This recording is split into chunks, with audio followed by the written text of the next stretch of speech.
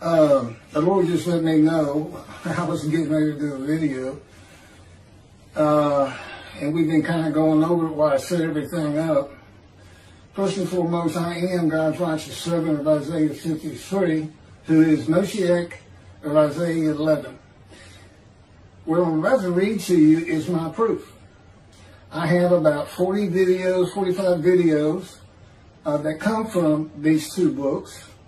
And God has me flip them, as I call it, all the time, with changes in the details, you know, the information, what's this about, the title, because some people, the title that exists doesn't make them look at the video.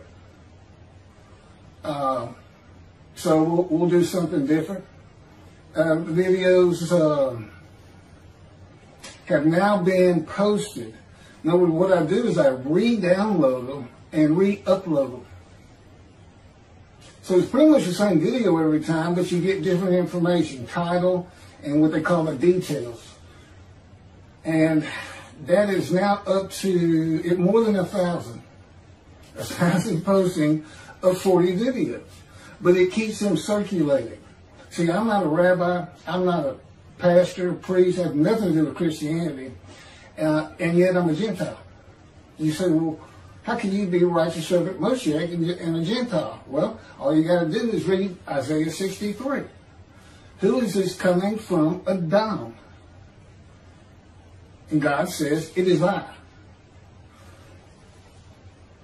And of the peoples, that would be his peoples, the Jewish people, none are with him. Now, Adam is associated with Esau, the brother of Jacob, who became Israel, and Esau married only Gentile women. And all of his descendants are known as Gentiles. And the actual city Adam was east of the river Jordan, in Jordan, the country Jordan, is where it would be today if it existed. He's coming from Gentile lands, and no Jewish people are with him. Well, when God comes in the day of the Lord, which you find in Malachi 3, he says, I'm coming to return to my temple.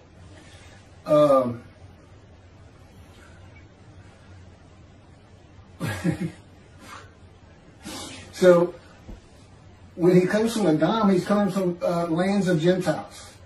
Sometimes it was referred to as Rome, Adam was, in the Talmud. And then it was Christian Rome. Rome obviously fell away, and you're left with also a reference to Christianity. But it's still Gentiles in general. And I will convert Orthodox. It will be as though I've always been a Jew when we get to Jerusalem. But that is one of the problems I'm having with getting these books published, and it really takes Judaism to task. And God wants to take him to task. He took him to task. That's what his book's about. That and Christianity. And Isaiah 53 in the day of the Lord, which is here. And I'm going to, it's very easy to see. I don't know why these intelligent rabbis, Jewish people have such a problem with figuring out when is God coming. I mean, there's nothing to it. But anyway, it's today, and I'll show you why. But, you know, he says when he comes, when Moshiach's here, he's going to have a reckoning and dismiss all of the rabbis and appoint one shepherd to be a ruler among them, a leader. It's not a king, it's not a kingdom, it's not a dynasty. All these things Rambam just made up. None of that's in the scripture. And see, these things irritate the fire out of God. When he's irritated, I don't have a good day. You know, we've been together 13 years now. He doesn't leave me. He and the angel of his presence, which you never hear Judaism talk about. It's the Holy Spirit. It's in Isaiah 63. It's kind of hidden in there. It's the only time you hear the phrase. But wherever God's presence is, there's an angel with him. Divine beings, plural. Who did Jacob wrestle with? And then God told him, I'm changing your name to Israel. Who did he wrestle with? He tells us, I wrestled with a man and divine beings. Judaism says Jacob wrestled with an angel. No. if the Spirit of God alights and enters upon a man, as they do with Ezekiel, God's there too. God alights upon and enters you too, His presence. And He takes over, by the way. Yeah, He takes full control of everything. Your mind, your thoughts, your words, your physical movements in the cords of His power. It's a pretty amazing thing. But that's, you know, they just went to a man near Jacob and said, wake up. I'm the God of Israel. I'm the God of this land. I have something for you to do. And you know what you say when God does that? You say, okay, I'm ready. Here I am. Let's go. Because you know who it is. I mean, there's no doubting. You're not hearing voices. You know who it is. Because He can put knowledge into you and in your mind without speaking.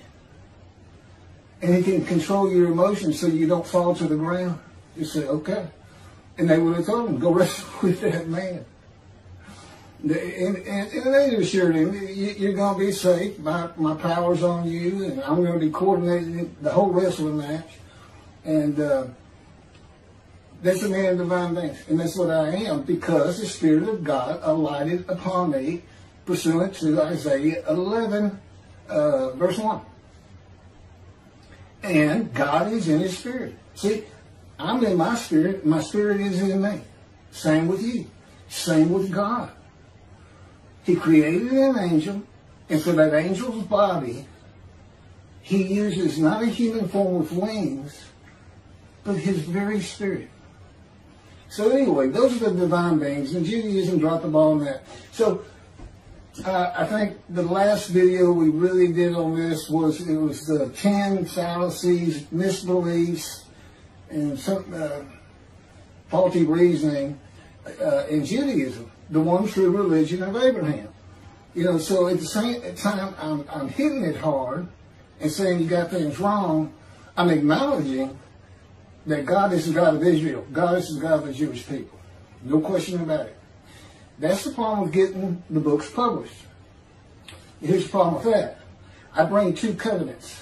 Covenant of friendship that comes with Moshiach. God grants it when His servant David is here. And sin forgiveness, Jeremiah, I just mentioned this. And God had me type it such that they don't go into effect until published. And of course, I'm sure I've irritated the fire out of every rabbi, telling them the things that they don't know, and they've been dismissed and aren't going into the scroll of remembrance and into heaven unless they start teaching these books. Unless they, and some rabbis will say, wait a minute, I don't even have a synagogue or a flock. You know, I don't teach any of this. I don't teach a false messianic era. There's something you can do. And until Judaism gets straightened out, all rabbis dismissed, 100%. No exceptions. Doesn't matter how much he likes you. You dismiss. Believe me. He's harsh. Very harsh. So, what I'm going to do, since we have like 1,000 postings of 40 videos, many with different titles, and this and that, I'm going to go through the addendum attached. It's a summary of every chapter, one after another, in about 1 paragraph, sometimes 2, sometimes 3. And it's 25 pages long. So this is probably going to be a 2-part video. It's going to be pretty long, but it's also a good way to get familiar with my videos. Kind of put them in some kind of structure or an idea. Now you can find this book at keithmccarty.wordpress.com. Both books. The second book is called The Life of God's Righteous Servant. I just mentioned that. And there you can find the index. And it's also, I put it in the details of a couple of the videos. So I'm going to go through that addendum, one after another, to put some structure into this. I mean, it's gotten hard for me to follow. You know, God has me use a motorcycle, the Indian motorcycle, because He knows how much I love him. And he said, it's the best thing. You know, I can't put you in a synagogue or a picture of a religious picture of the wall or anything behind you because you're my servant. And you haven't converted. Sometimes he tells me I might not have you convert. I don't really have to. You know why? This is what he told me the other night. He says, look, Abram, who became Abraham, was not a Hebrew. I just called him one. I just decided, Abraham, you're a Hebrew. Abram the Hebrew. He wasn't born Hebrew. This is the first time we ever see the word. Same thing with Mordecai the Jew. Mordecai has nothing to do with Judah. Okay, he's a Benjamite. And of course, the bad guy in that story is going after all the Jewish people, and it says Mordecai, the Jew, and his people. So, you know, God says, you know, and then I named Israel, Jacob Israel, and they became Israelites. He says, I can just say it if I want to. He said that it's probably easier just to have you convert. He said, I'll just call you keep the Jew. And that's it. He says, I'm God. Do anything I want to. He's something else. He's got a great humor. I mean, he was making me laugh. But here we go. This is an introduction in the first book, Isaiah 53 and the Day of the Lord. And again, God's telling me to type this. These aren't my words. I'm not taking credit for knowing all these things. Because I wouldn't. I was an atheist for 50 years. Never read the Bible. Well, it had nothing to do with religious people. And if you read my book on my life, you see why. I'm just one of those people who just went through too many bad times. Too many bad times. And I just, I don't know. It was in the 70s, even when I was a teenager. I'm 64 today. Isaiah 53 describes God's righteous servant, a man who has never been identified by fitting all 12 verses. There's actually 3 more. It starts in Isaiah 52, 13 through 15. There are 3 more men prophesied to come in the future time who have never been identified. So you get the righteous servant of Isaiah 53 and 3 more men who are God's servant David the shepherd, not a king, Elijah the messenger and recounselor of families, and who clears the way for the Lord to return to his temple, and the prophet like Moses. Now King David, Elijah, and Moses were all righteous men, and they were all servants of God. So we're looking for a God today that can be identified. And we use Isaiah 53 to do it. Now there's supposed to be 4 total righteous servants. But we got 1 description.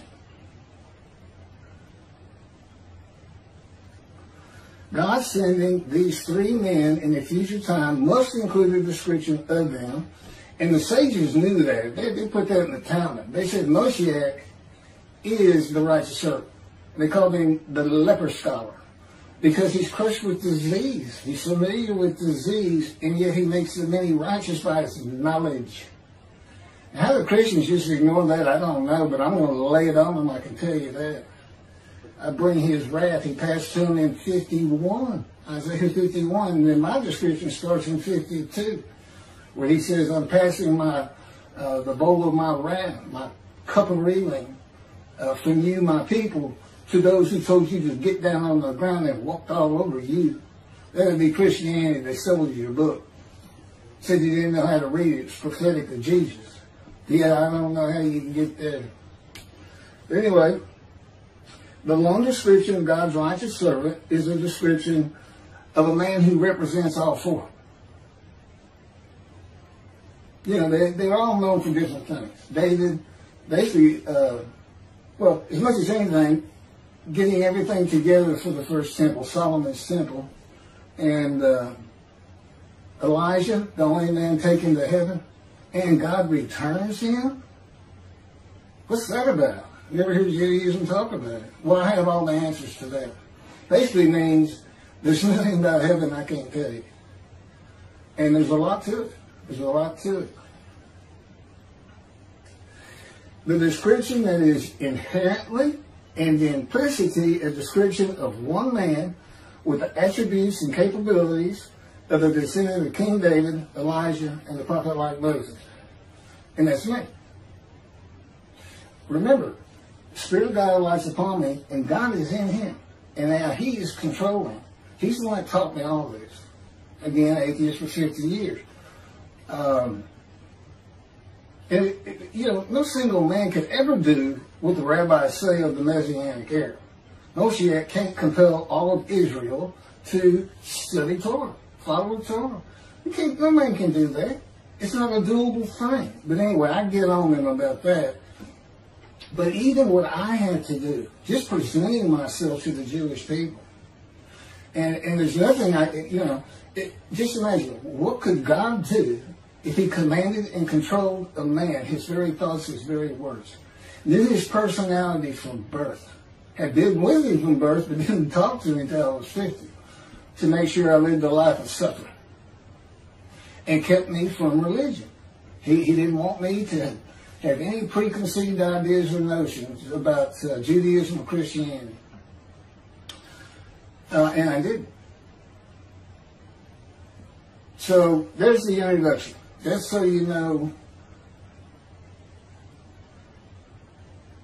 that the righteous servant, Moshiach, Elijah, prophet like Moses, you're talking about one man can do everything all four can do, and that makes me a man and divine beings. And there's so much to that, particularly this controlling of my thoughts and minds, because I still feel like I'm me, but he has taught me over the years, in little bitty ways, how he has changed the way I think, the way I present myself. All of a sudden I'll use words I don't use. And that's how it first started. And I said, "Did you just do that?" He said, "Yes." It's just been such an adventure. And I have such great stories to tell people about God, the God of Israel, the Jewish people. Chapter 1, the leper scholar. Okay, I just went through that, so I'm going to... You know what? He's always to my left in these videos. Holy Spirit to my right. He wants me to pretty much read this. And I was about to say, I just kind of covered this. The sages did not believe Isaiah 53 described the Jewish people. They believed a single man was described, and he was the anointed one. Moshiach. The Babylon Talmud called him the leper scholar. This is in quotes. The Messiah. What is his name? The rabbis say, the leper scholar. As it is said, surely he has borne our griefs and carried our sorrows. Yet we did esteem him a leper, smitten of God and afflicted. When you read the book on me, you get to find out how all that applies to me.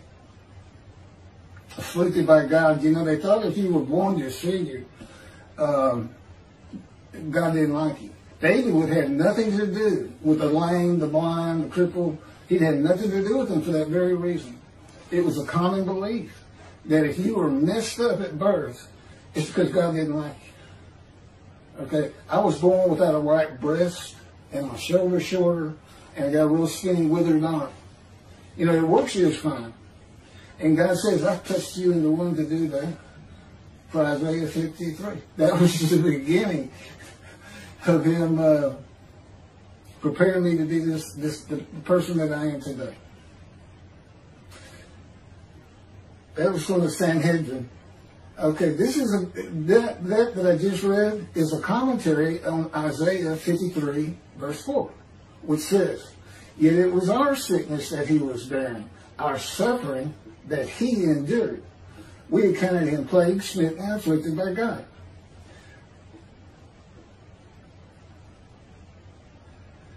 Okay, I'm going to go ahead and try to explain that real quick.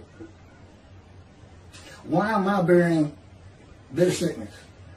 Why am I wounded for their sins?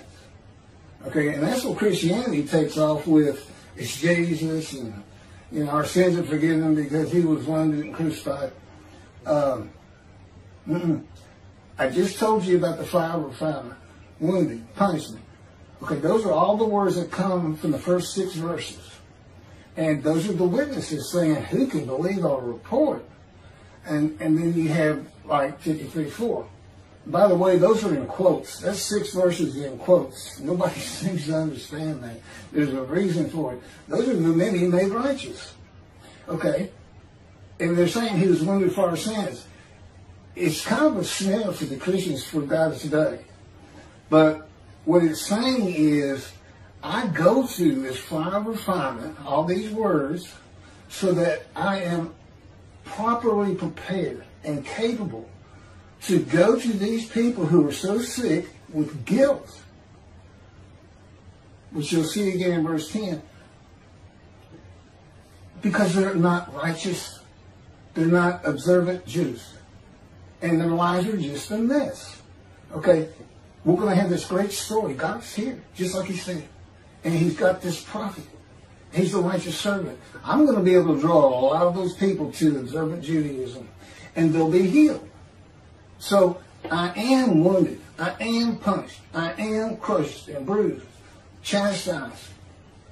But it's just to make me prepared to go to them and say, be observant. Stop sinning. God is real. You atheists, God is real. I was an atheist. He's real. Okay, I don't have faith that he's real. I have absolute knowledge of it. Because I feel his power. His power surrounds me, and there's a heaviness that he can place on me in various degrees. So I don't just hear a voice. It's a whole package. He can spin me like a top if he wants to. He can slam me to the ground if he wants to. Which does what? It hurts your feelings. It makes you angry. And he's constantly drawing these emotions to they start dying out. I don't have the kind of anger I once had. And you can't. As a prophet of God, too many people won't believe you. They'll make you mad. They'll call you a liar. All that kind of spit on you. And I was a known, I was a fighter. Because I had such anger in me. I'm like Moses. And Ezekiel tells us he had a furious spirit. We're just the kind of guys that God wants to be a prophet. So that's what that's all about. Wounded for our sin. Yeah, but that's just getting me ready to come tell you to stop sinning. It's not because I died. There's no vicarious suffering. There's no vicarious suffering. The ancestral tree. This is Isaiah 11, verse 1 and 2. But a shoot shall grow out of the stump of Jesse. A twig shall sprout from his stalk. The Spirit of the Lord shall alight upon him. A spirit of wisdom and insight, a spirit of counsel and valor, a spirit of devotion and reverence for the Lord. That's how people believed in spirits in the Middle Ages and antiquity. Okay, most people don't really believe anymore that there's special spirits that can be put on you and change your entire nature.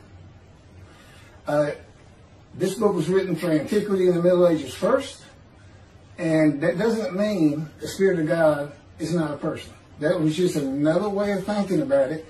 He had to write it for the early people and for the people of today in the day of the Lord. Isaiah prophetically refers to the stump of Jesse. Of course, God had him write it. Father King David, as an announcement of the ending of the line of the kings of Judah, whose last king, Jeconiah, before the Babylonian exile and destruction of Jerusalem, was banished. God banished them. So that's it. Your line's never ruling again. Okay, so that's the ancestral tree. It's cut down. It's the only one we know of. So what's left? A stump. And what grows from that stump? A new tree. And that's the tree I'm a part of. Guess who can't come from the stump of Jesse? Jesus. And if you think God didn't know what they were going to do, you got to think again. The line of Jesus is the lines of the kings of Judah. Now, what a Christian would say, well, they may have been banished, but he sent us Jesus, so he must have left the banishment. Yeah, well, he still didn't come from the stump. He can't be the anointed one. He can't be Messiah. Can't be Moshiach.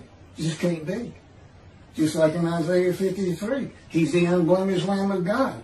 Well, the man of 53, God crushes with disease.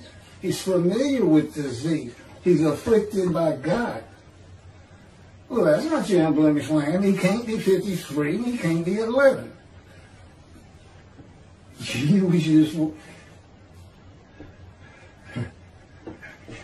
I'm supposed to move on. I had something else I wanted to say. So, chapter 3. The creation of the angel of his presence. Here's where you get the knowledge I have in my capacity as Elijah.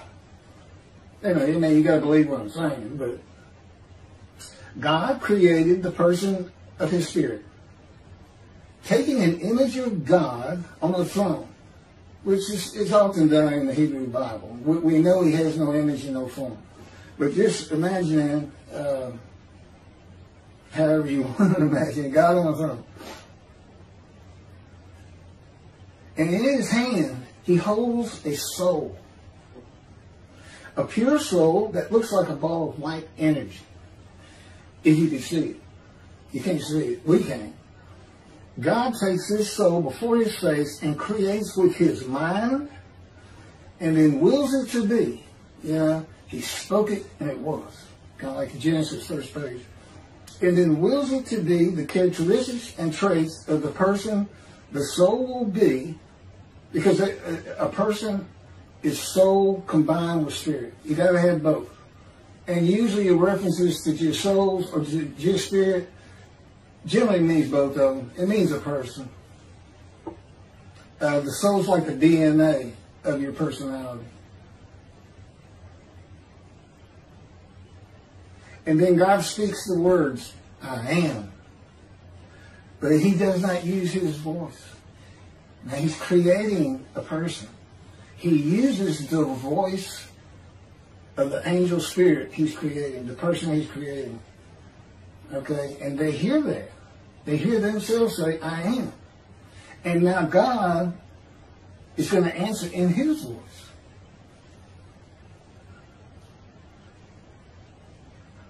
God becomes the person he is creating. He uses the childlike voice of an angelic person. And God simulates being this new person until he is perfect, as God would have him be. Then God releases that special soul and spirit from before his face with a breath of life, and the person of the spirit of the Holy God was created. That's the angel of his presence, whose body is the Spirit of God. God is always in him.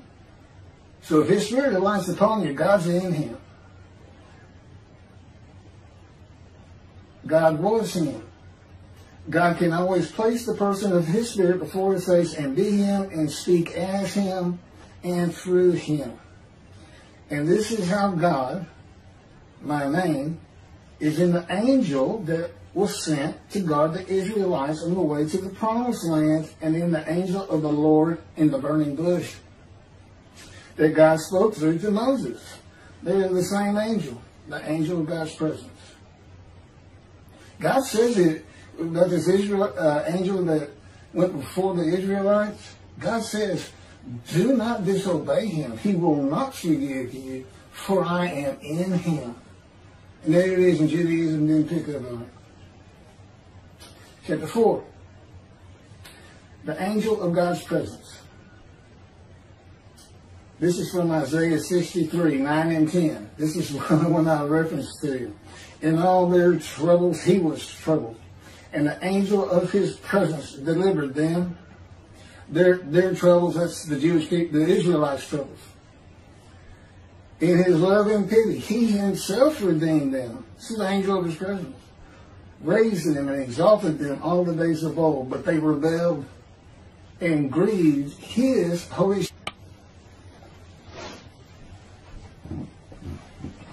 Camera goes off after half an hour. I was just discussing this with God, and we're probably going to shorten it up, but hopefully this will give people the impetus to go look at the index, go look at the addendum, and get more familiar with all these videos of mine, because I know they're hard to keep up with. Anyway, continuing that verse, 63 verses 9 and 10. But they grieved his Holy Spirit. Now, an inanimate object cannot be grieved. How can you not believe that his Holy Spirit's a person? He's grieved because the Israelites disobeyed God. Yeah, these are things he wants straightened out. And all rabbis are going to stay dismissed till they get straightened out. And I have to be recognized. If you don't recognize Elijah, utter destruction comes to Israel someday. He says he's going to do it, but what he means is his creation is going to do it. We have to build the temple. That's what keeps Israel safe forever. He says if you'll never be dispersed, defeated and dispersed again. When he puts his sanctuary back amongst them. Which does not have to be on the Temple Mount, by the way. It's got to be on Mount Zion. It's got to be in Jerusalem. But, one, he tells me it's not big enough for what I want. And he said it's kind of tainted. Had Islam up there too long. You have to move the Wailing Wall or anything. But because that's one of the biggest obstacles of rebuilding this temple.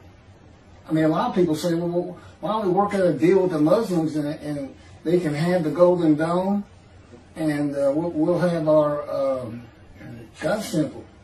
That's never going to work. It's never going to work. But, and who purchased the Temple Mount for God in repentance for failing a test? King David. But who am I? Well, I'm a twig of the shoot from the stump of Jesse. I'm a twig. I'm sure there's no comparison to who David was and who I am at this point, but I'm on the ancestral tree. Just a twig. But if I'm sure David didn't use his own pocket money. He used kingdom money. I know people have been raising money to have it built. All I got to do is appoint me as agent, attorney in fact, or there's all kinds of legal ways to do it. I once was a lawyer before God had me quit. You go into poverty. Again, you'll have the descendant of David buying it, Moshiach. In name only. It wouldn't be mine, but it'd be for the people. Or somehow, there's all kinds of ways to do things like this in the law. But that's good to know because, like I said, that's a big obstacle. What are we going to? We'll have to go to war again because we had taken it back from them, and then we let Jordan run the show.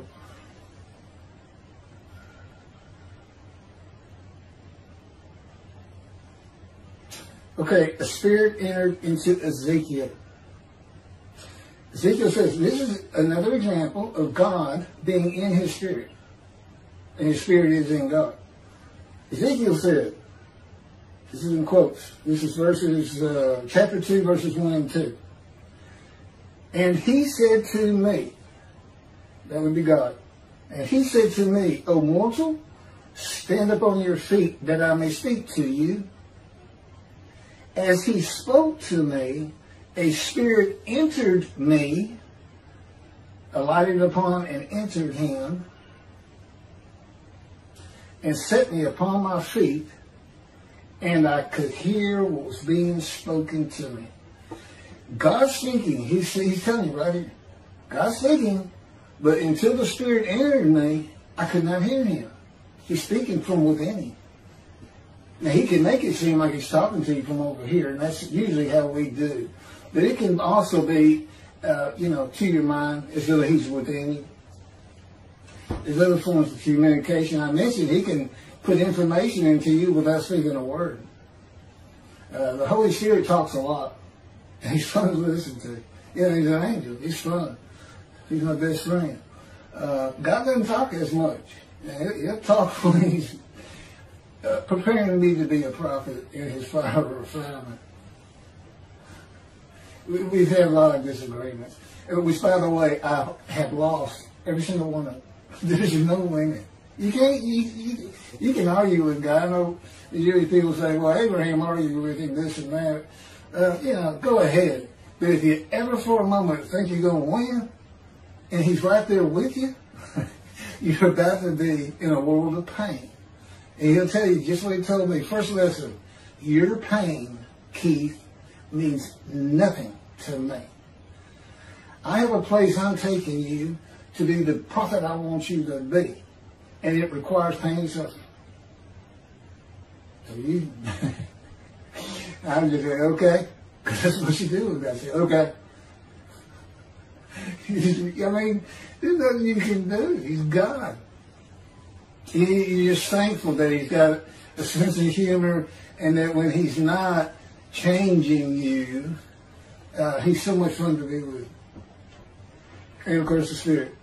But there it is, right there. He's not hearing God until the Spirit enters him and God is in his spirit. And that's what happens to Moshiach. And you become a man of divine things. Okay, I don't want this to go too long.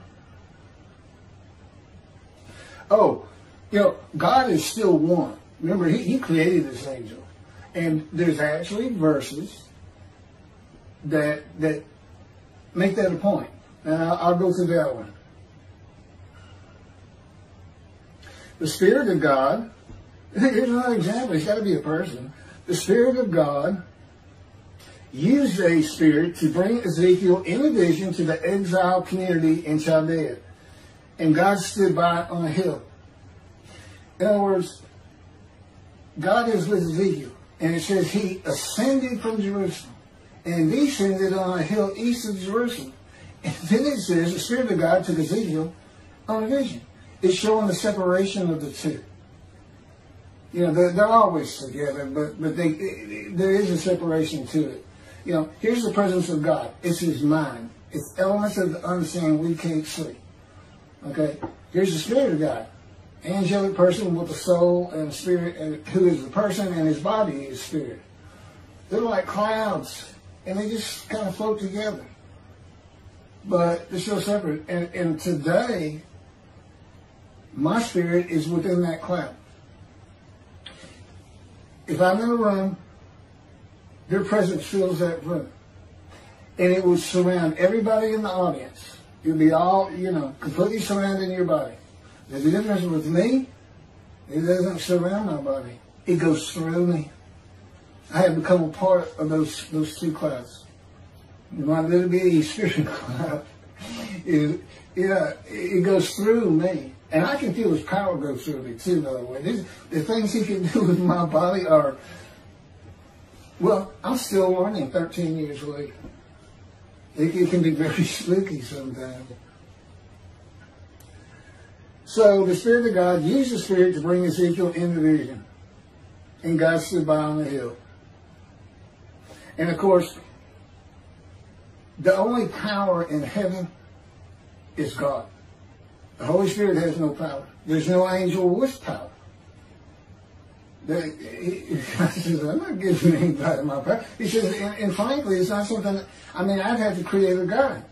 Because it's my will. I will things to be. And I have absolute knowledge on how things should come together to create our universe, for instance. The earth, to bring water to it, to gather water from outer space. There's H2O in outer space. It's where all water came from. He drew it from the ends of the universe. So, and there's another verse where the Spirit of God goes to Ezekiel and says, speak, Ezekiel. So it's a person. And Judaism, they got to get that right. One, I have a person here who'd like to be recognized. He's called the angel of God's presence, the Holy Spirit. And God wants him recognized. And he's a great person. I can tell you all about his personality and how much fun we have and how much he makes me laugh. God can have me on the verge of tears begging for death And I swear the little guy can make me laugh. It's too funny. Okay. Yeah, this gets deeper and deeper. Now I'm only on chapter 6, it's 50. I hope this, what I'm going to do is stop. That's what I was talking to God about when I had to readjust my camera. I hope it gives people an idea of how important it is that these books be read. And I haven't seen anybody from Israel go to my WordPress site. Now, I can't tell on YouTube if anybody from Israel is listening to these videos. I can't account for about half my countries watching half.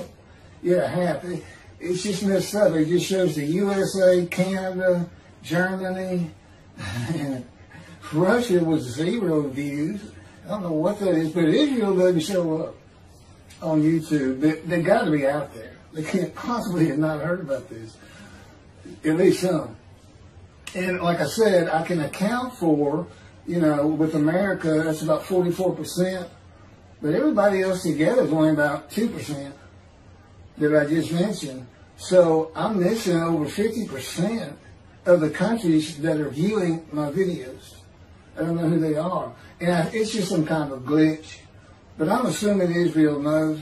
But on my WordPress site, where the books are written, I can tell all the countries that any views come from. And it's imperative these get published in, basically I think the idea is that I need a strong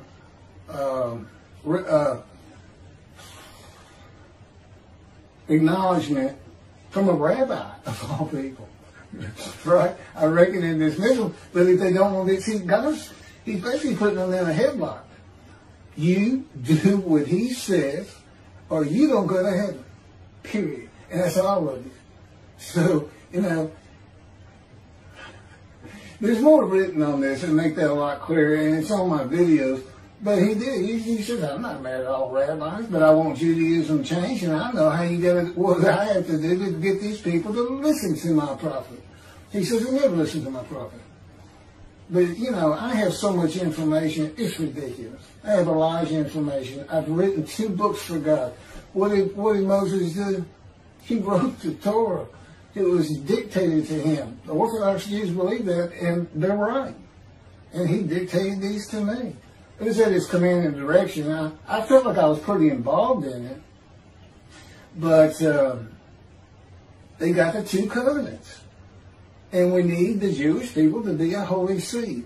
And if you read Zechariah, chapter 1, where Rashi says, we can't tell what this is about. We can't tell. Well, I can tell. Go find my video on it or read it. It's in the book. And it has to do with this day of the Lord at the same time. I put it all together. And, Rashi couldn't. Nobody else has been able to. Rashi says we got to wait for the teacher of righteousness. This is the same fellow who is attributed with the idea, Isaiah 53 is the people of Israel. He's saying, we got to wait on the teacher of righteousness. Well, he's not saying we got to wait on the Jewish people. So somewhere along the line, he changed his mind. He's known for inconsistencies, I understand. But if you look at my video, you'll learn a lot. And you'll see why the importance of getting these covenants, because the covenant of sin forgiveness. Assyrian, Babylon exiles were forgiven in the writings of Isaiah, the Roman dispersal, Jeremiah 31. But that was in Isaiah, but nobody knew. Because you can see in Ezra and Nehemiah, all 13 tribes returned, by the way. But you can't read those 2 books and not know that. But they were still sinning. There was all kinds of problems, But had they known they were sin-free, I think things would have gone a lot easier. Because if you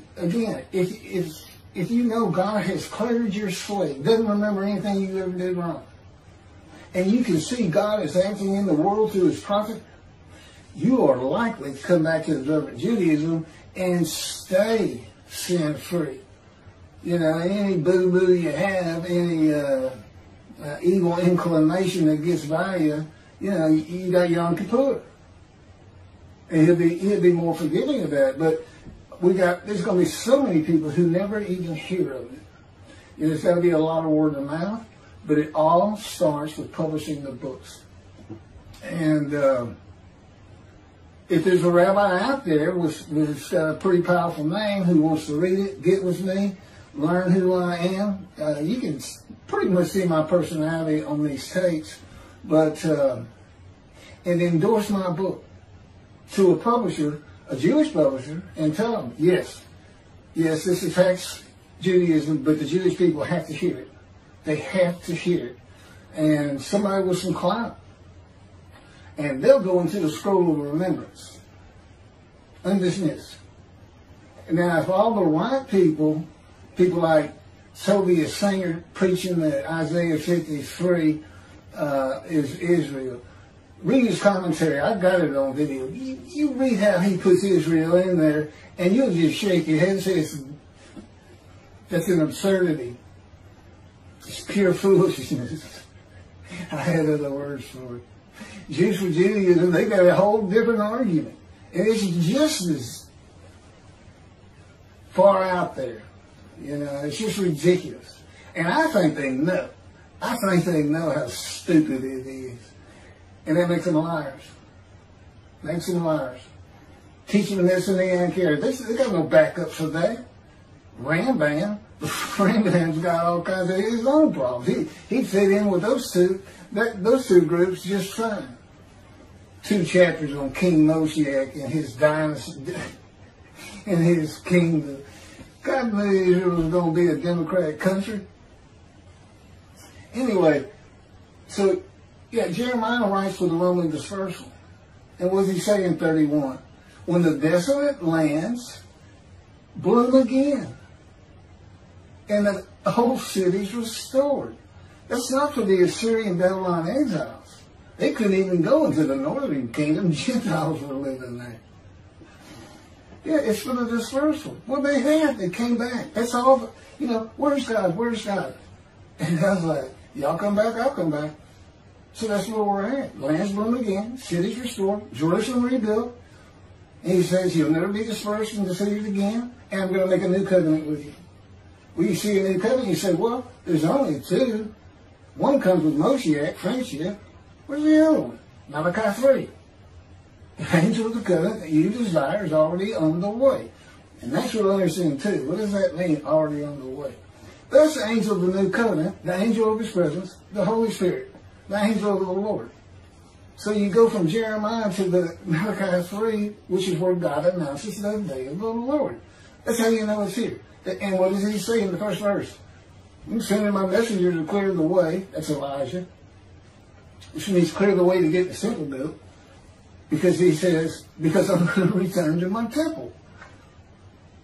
In Judaism, I mean, it has nothing to do with the Messianic era. It's like, I don't even know if rabbis read Malachi. Or Malachi 3. You sure can't tell. Sure can't tell. The Messianic era is nothing but a lie. It's just made up stuff. You can't find it in Scripture. And particularly if you understand, Scripture was written for antiquity, in the Middle Ages first, and then for the common era, ages of medicine, science, information, and now the internet. You gotta know how to read it. And they don't. So that's where they're at. Again, I need people to read it. I need it to get around. But more importantly, if you just look at the index and this summary that I just started into, it'll give you a better handle on all these videos I'm putting out there. Again, it's only about 45. We just keep redoing them. Different titles, little cleanup here and there. But the video itself remains the same. And I know, you see it under one title, you go, oh, I want to watch that. And then you see a different time and you turn it on, and then you go, hey, I've seen this. What are you doing? What's going on? Well, first of all, I'm doing what I'm told to do from God himself. So he said, that's what we got to do. We're too small. And my audience is the Jewish people. I absolutely know how much I offend the Christians because I lay it on. And boy, I'm not done by any stretch of the imagination. 53 and 11. He can't be them. He's a myth and a liar. No question about it. He changed the prophecy of Zechariah from riding an ass into Jerusalem and being executed by the Gentiles. That's not what it is. And he says, all the prophets say to me. Nobody said that of him. You can find it one place about an ass being ridden into Jerusalem by the Moshiach, the anointed one. And what does he do when he gets there? He defeats Rome. If it was back then, he defeats the enemy. He makes the Middle East lay down and becomes ruler over everything. He changed it. He absolutely lied.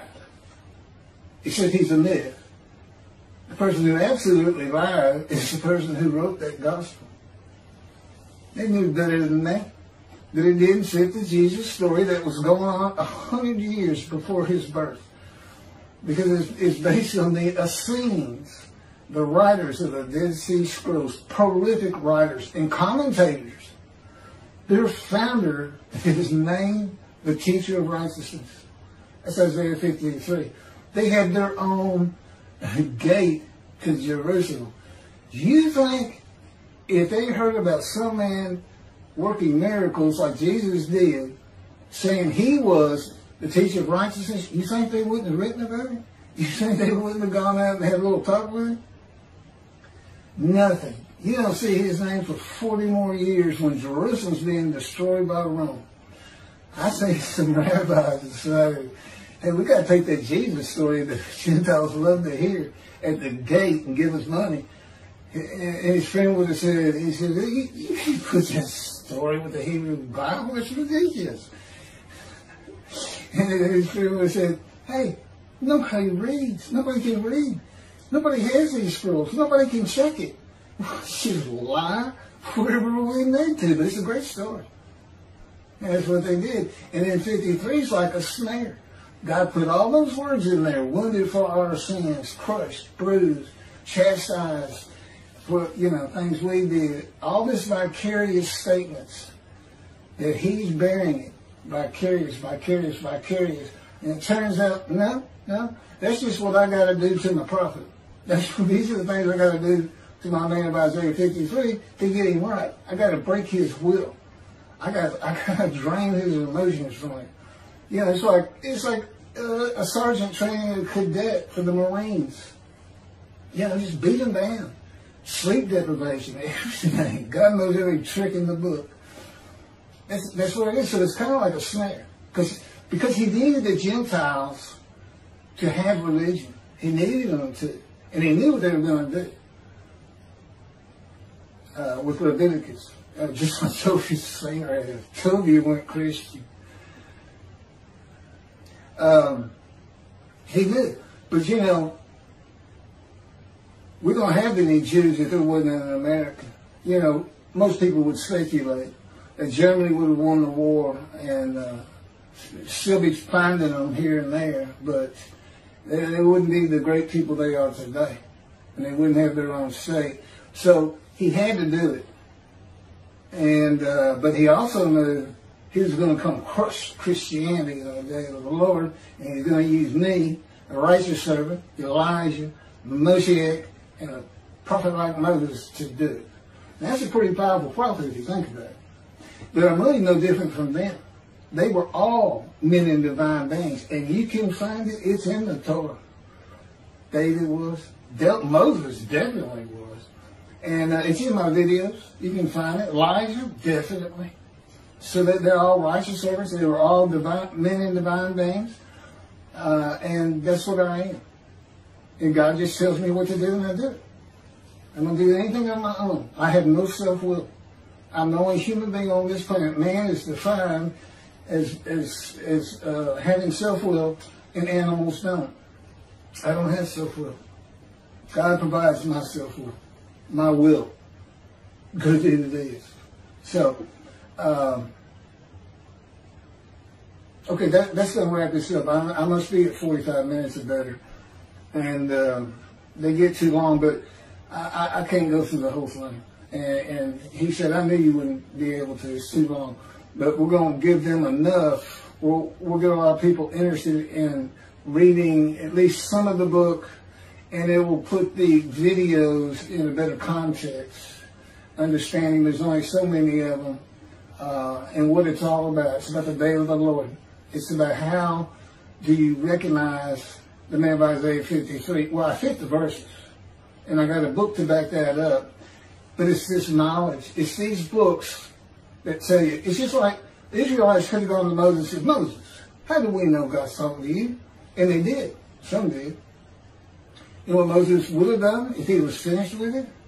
He'd have handed him the scroll of Leviticus and just look at him and say, you think I came up with that by myself?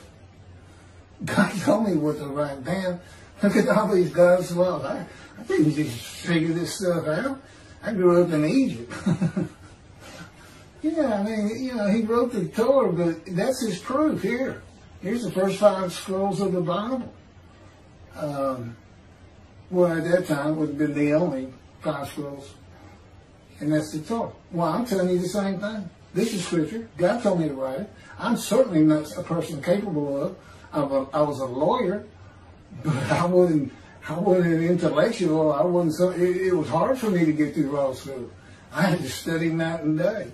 It's not, you know, I'm a smart guy, but I'm just not super intelligent. I can't figure out what no sages and rabbis could figure out before me. I mean, I become the smartest religious Jew of all time. It's not possible. That's the answer. And if it's not possible, people, what is it? It's a miracle. Who performs miracles? God and God alone. Thanks for listening. I hope you enjoy it.